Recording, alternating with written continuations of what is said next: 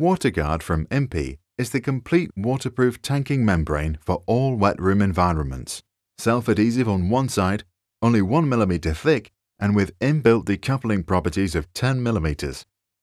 WaterGuard can also be used on walls and offers strong vertical load-bearing properties of 30 kg per meter squared. When installing WaterGuard, it is important to ensure that the floor and bottom 75 mm of your walls are ready for application. To do this, smooth down any protrusions and ensure the whole floor is grease and dust-free. Now that you have prepared the floor, you can start the waterproofing process. Apply this applied primer to all porous surfaces which will be covered by the membrane with a suitable brush. When the primer is fully dry, you can begin to insert the pre-formed corners. Remove the plastic backing covers one at a time and form gently into the corner, ensuring a clean connection. Repeat for all internal and external corners. Using the jointing tape provided, line all wall-to-floor junctions. When doing this, you should have at least 75 mm of the tape going up the wall and covering the floor.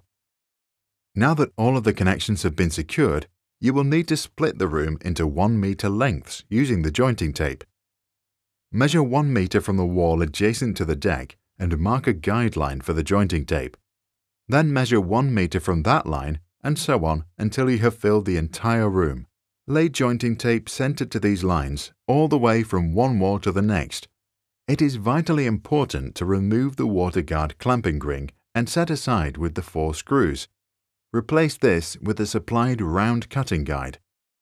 Measure and cut the required length of membrane and then gradually remove the release paper and carefully set into position, pressing firmly onto the floor surface and jointing tape, allowing a 2 to 3 mm gap for sealant. Do this until the entire room is covered, including the drain, and then apply butyl sealant to all joints. Locate the drain aperture and carefully cut the membrane using the cutting guide.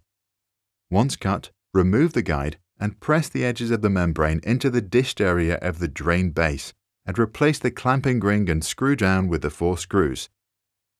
We advise that this entire installation process is completed with reference to the full supplied installation guide. Applying WaterGuard to walls is just as simple. Ensure that all wall-to-floor junctions are overlapped and take note of how many zones you wish to tank. As a minimum, we recommend 1 zone. There you have it. WaterGuard, a faster and easier method of tanking a leak-free wet floor area.